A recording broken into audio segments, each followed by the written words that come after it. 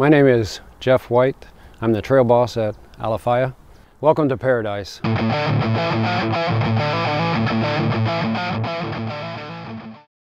So when you come around this corner, what's your natural tendency is to say, oh my, and brake.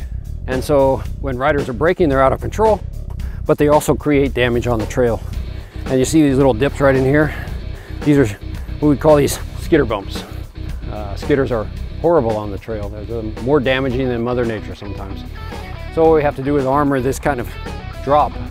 What happens is we put gravel onto the trail bed and tamp it down. So we make the gravel sit in a bed of mud. And we add concrete fibers on top of that, and then we use a dirt topping on top to make it a good clay base, and that'll hold these rocks really well. When we build these rock walls to hold up the trail, we make sure that we make long layers. So we build the trails with the rocks lined up lengthwise, perpendicular to the trail. And because the rocks are not smooth touching each other, we have to make sure that we put lots and lots of clay mud down in all the gaps. So this is another technique of armoring right here.